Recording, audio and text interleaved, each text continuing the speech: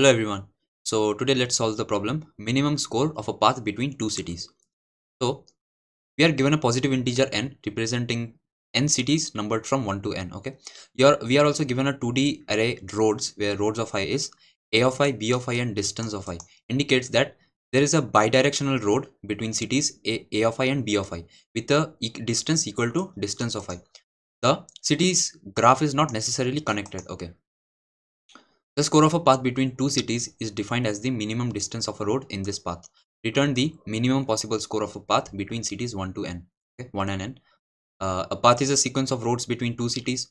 It is allowed for a path to contain the same road multiple times. Okay, and you can visit 1 to n cities multiple times along the path. Okay, so the test cases are generated such that there is at least one path between 1 to n. Okay, fine. So we have been given this graph and our task is to go from 1 to n. Okay, now what is n here? N is 4. Okay, n is 4. Now we have a array road, okay, where road of I is a of I, b of I and distance of I, right? Which is nothing but a is a vertex, b is another vertex and distance is the weight of the edge between the vertex a and b, isn't it? Okay, let us say that we want to go to from 1 to n. Okay, and we can take any path. So this is a path, isn't it? This is a path, isn't it?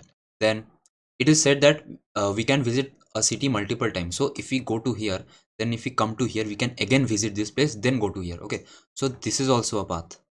Okay, this is also a path. Now our task is to find the minimum score of a path. Now what is minimum score? See, these are the distances, right, or the weights of these edges. So if we consider this path, the score of this path is 7. Okay, the score of this path is 7. If we consider this path, the score of this path is the minimum of all the distances, that is minimum of 5 and 9, that is 5. So the score of this path is 5. Okay, then if we consider this path, what is the score of this path? It is the minimum of 9 and 6 and 5, that is 5. So the minimum possible score comes out to be 5. So 5 is our answer. Let's see. Yes, 5 is our answer. If we see this example, what is the minimum score? If we take this path, we get a minimum score of 4. Okay. If we take this path, then we come back and go, we get a minimum score of 2, 4 and 7, that is 2. So 2 would be our answer. Okay, this, isn't it? 2 is our answer. Let's say we have a city configuration like this. Okay, so 1, 2, 5 and 6 nodes are connected and these are disconnected. Okay, they are different, they're separate. Okay, so in this case, what would be our answer? If we consider this path, we will encounter a minimum distance of 3. Okay, so the score of this path would be 3. But if we consider this one, the minimum would be 4. So this 3 is going to be our answer. But see, this one has a lesser distance, isn't it? So if we consider the score of this path, it's 2 lesser. But there is no way we can reach from 1 to n. I mean 1 to 6, right? They're totally separate, isn't it? So they're not at all bothering us, right? So we can't consider this one. That's what means by this. The city's graph is not necessarily connected. Okay, so we are supposed to consider the connected ones, isn't it? See, these are connected components, isn't it? Something like that. Okay, so in case you have thought that, like, if we run a for loop in our uh, roads array, okay, and we take the minimum distance in that one, okay, so it's not going to work, because see, even if this is the minimum but this is disconnected, right? So this is not going to be our answer. Our answer is going to be this. Okay, so what are we going to do? We just need to find the minimum weight of an edge, or minimum distance between two cities, right, present in our graph. Okay, 1 to n, between 1 to n. Okay, so this is nothing but a traversal. So what we can do, we can either do a BFS and we can either otherwise do a DFS. So we are going to look at both of them. Okay, so our task is simple. Okay, traverse the whole graph, okay, and find out whichever is the minimum distance. Okay, so that's going to be our answer. Simple, nothing else. Okay, so let us now write the code. Okay, so first what we are going to do, we are going to create a adjacency list. Okay, now if you are here to solve this graph problem, I at least expect you to know what a adjacency is. Okay, how we can create an adjacency list. Okay, so integer adj equals to new list n plus 1. Okay, for int I equals to 0, I less than n plus 1 plus plus j of I.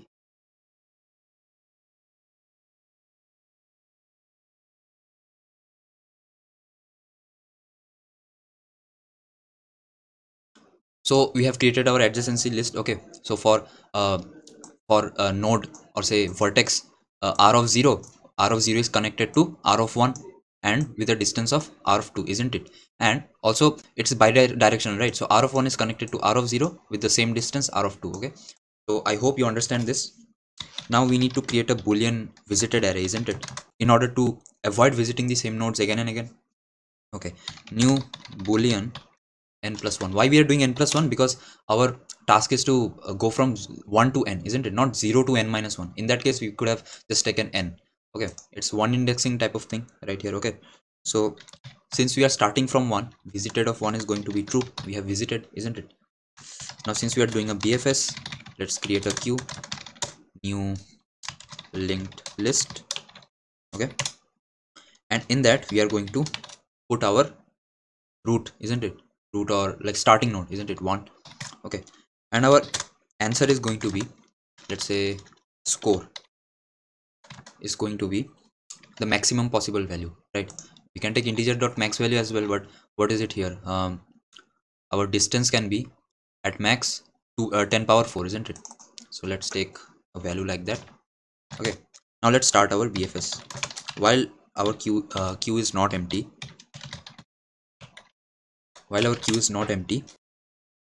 we will pull out the current vertex. Okay, q dot poll.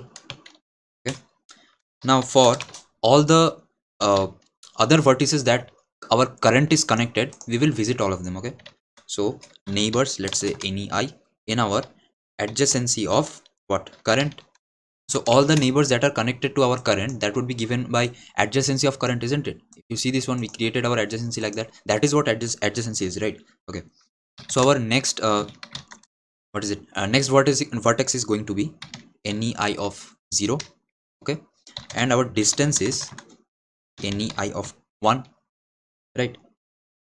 This is the neighbor, this is our current. Okay, it is connected to this, right? In this array, this one is the neighbor. Okay, neighbor vertex, and this one is the distance between this and this. Okay, so neighbor of 1. Okay, let's update our score. Math.min of what? Math.min of score comma distance, right? Now what we will do, if the neighbor is not visited, then we will visit it. Okay, but before that we will mark it as true, that yes, we are visiting it. So let's mark it as true, and we will offer it into our queue. Okay, and at the end we will simply return our score. So this is the solution. Let's run it. Let's submit. Cool, it runs. Now what would be the DFS solution? I will simply convert it to a DFS. Okay, just see. So we need this adjacency. Let's take out this adjacency, private. Okay, what else do we need? We need this one. We need this one. And what else do we need? We need the visited array, right? Okay, this visited array. Now globally they are declared. Now let's initialize them. Okay, so our adjacency list is initialized. Our adjacency list is formed here, populated here. Our visited array is populated here, I mean initialized here, and we don't need a queue anymore. What do we need? We want to return our score, right? Where is it?